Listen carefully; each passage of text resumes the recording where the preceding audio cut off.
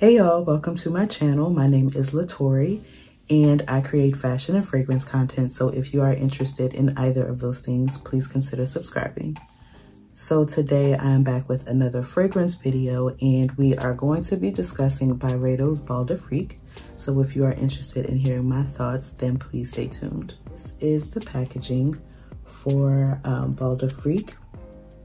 It's a very beautiful presentation. It comes in a white box or a white sleeve that covers the box, and it just has a big B on the front and BYREDO written in a circle on the back.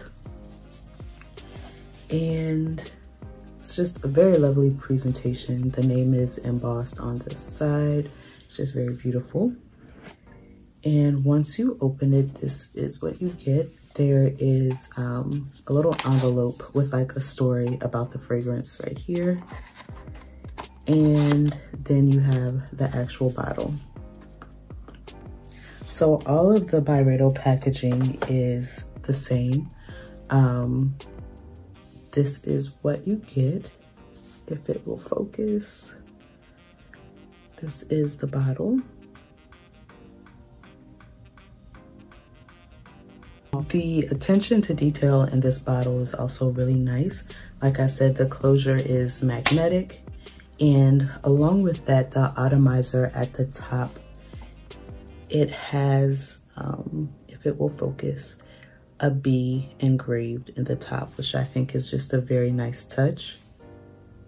And also this is like a raised, the text here is raised, so it's like you can feel the lettering on the bottle, which is also a really nice touch. I'm going to do a spray here. And this is such a soft, like lovely scent. It is very ambery, it is very woody, but it's also, it has like a freshness to it that I don't typically find in most amber based fragrances. It's like a fresh, musky scent, if that makes sense. It's very lovely. It's kind of powdery, but not in a bad way at all. This is something that I could easily see someone wearing as their signature scent because it's just so easy. It's elegant, it's classic, but it's not something that would be off-putting to anyone. So this is really something that you could wear to any occasion at any time. And because it has like a freshness to it, it's not something that you would get tired of. So you could easily wear this from day to day and still just be as in love with it as the first time that you smelled it. So with me, when I smell this, like I said, I get like something powdery, lemon,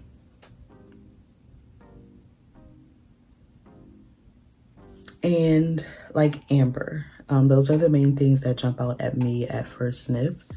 And although this is kind of, I wouldn't say it's light, but it's kind of airy. It has like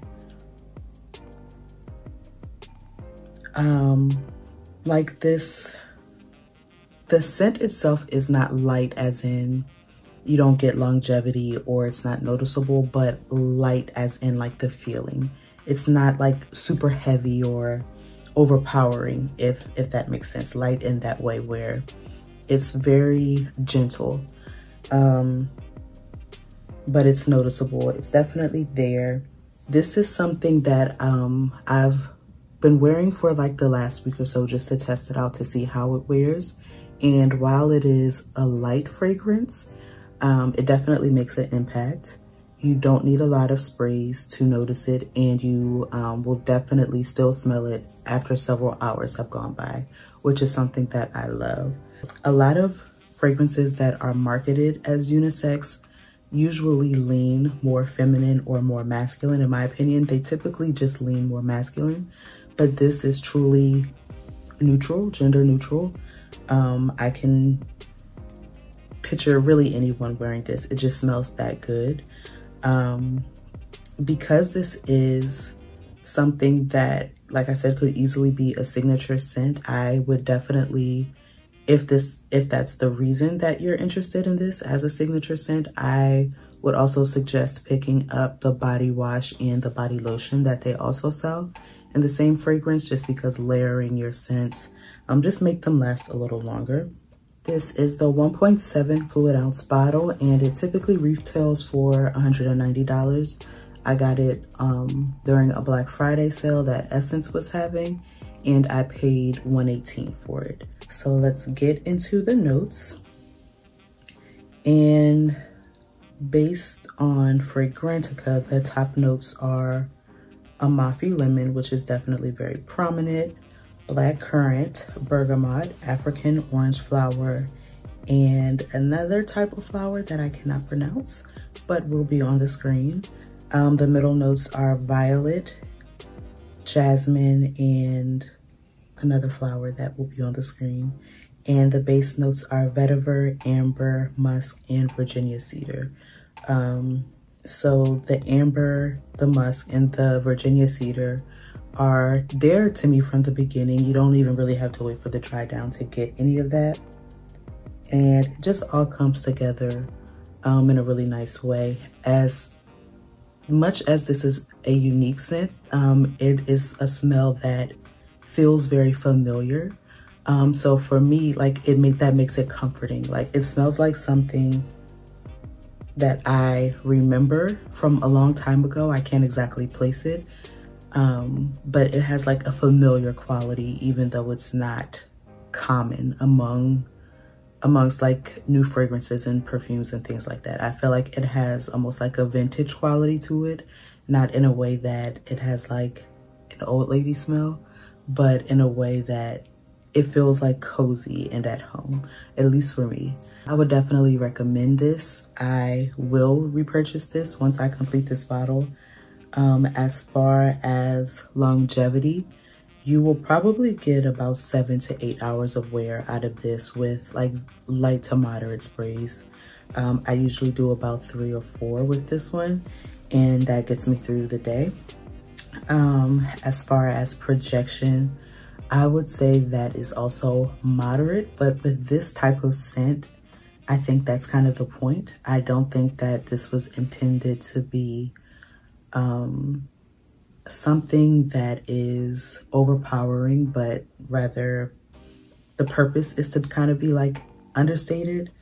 And I enjoy that about this. I feel like there's a time and place for everything. And so this is one that, like I said, because it is more understated, it can easily take you really to any place at any time.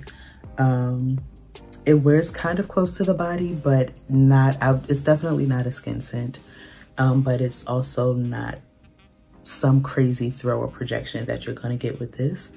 But yeah, I would definitely recommend this. This is definitely signature scent worthy. I think this is something that people will remember if they smell this. Like remember you or think of you if they smell this somewhere else. This is also, I know BYREDO offers candles. This would also be a lovely fragrance for your home just because it is kind of light and clean, but still like sweet and cozy and homey. So I have to look into that because I would really enjoy this as a candle as well. I think that this is also something that can be worn in any season. I usually reserve like a lot of my amber based scents for cooler weather, but this one, because maybe the lemon, I feel like this would be really, really nice in warm weather as well. So this is definitely a year-round fragrance. So I think even with the cost being what it is, you will definitely get your money's worth because you can literally wear this at any time or any place.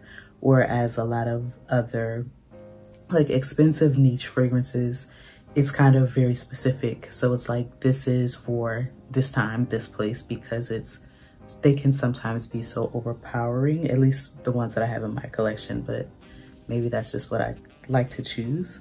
But yeah, this is definitely very versatile. I think this is a crowd pleaser.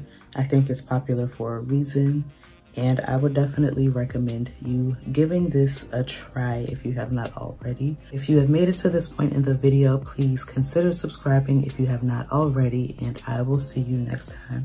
Thank you so much for watching. Bye.